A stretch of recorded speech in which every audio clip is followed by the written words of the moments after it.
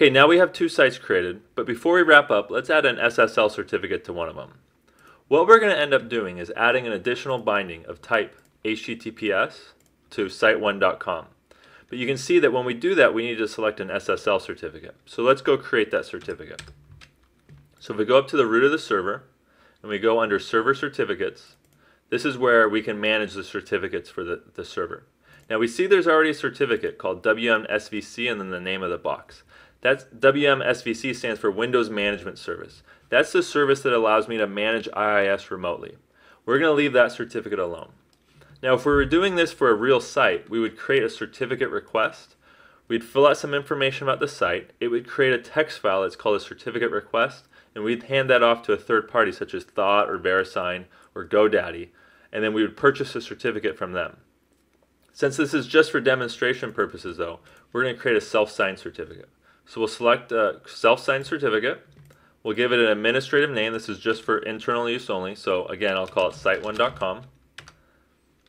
So now we have the certificate. We'll go back to site1.com, edit the bindings, add additional binding, and change the type from HTTP to HTTPS. When we do that, we see that the host name value is no longer an option as a distinguishing piece of information. The reason for that is that as the requests come in, the host name is still encrypted. So the IIS can't determine what the host name is and can't use that to route the request to the appropriate site. That's why whenever we have a hosted website in a shared environment, we always have to purchase an SSL certificate along with an IP address, because that's how we distinguish between the different SSL sites. We specify which IP address that request is going to come into, because we want to leave the port alone at 443. Now since this is the only SSL certificate or SSL site on the box, we can leave it at all unassigned. Otherwise we need to select that the IP address that we're going to bind this specific site to. Then we select the certificate that we want use for this site. We select OK. And now if we go to our web browser, we'll be able to navigate to HTTPS site1.com.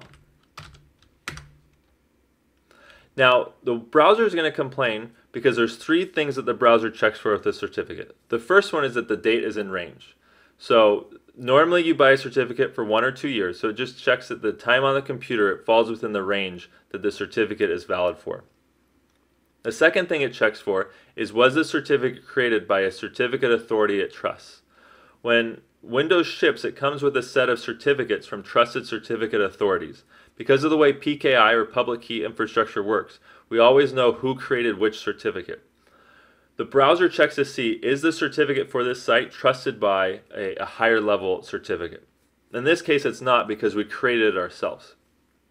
The third thing it's checking for that it's failing on also is, does the host name match what is in the certificate? So here it doesn't really matter what we typed here, because when we created that self-signed certificate, we see it's issued to the name of this box, which is Pluralsight.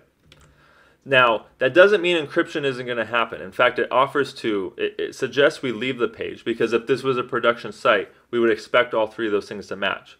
But because this is for demonstration purposes, we can say continue this website.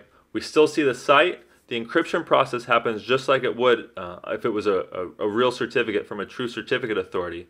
But it's just the browser is going to complain that the certificate is not valid because it doesn't match all three of those checks.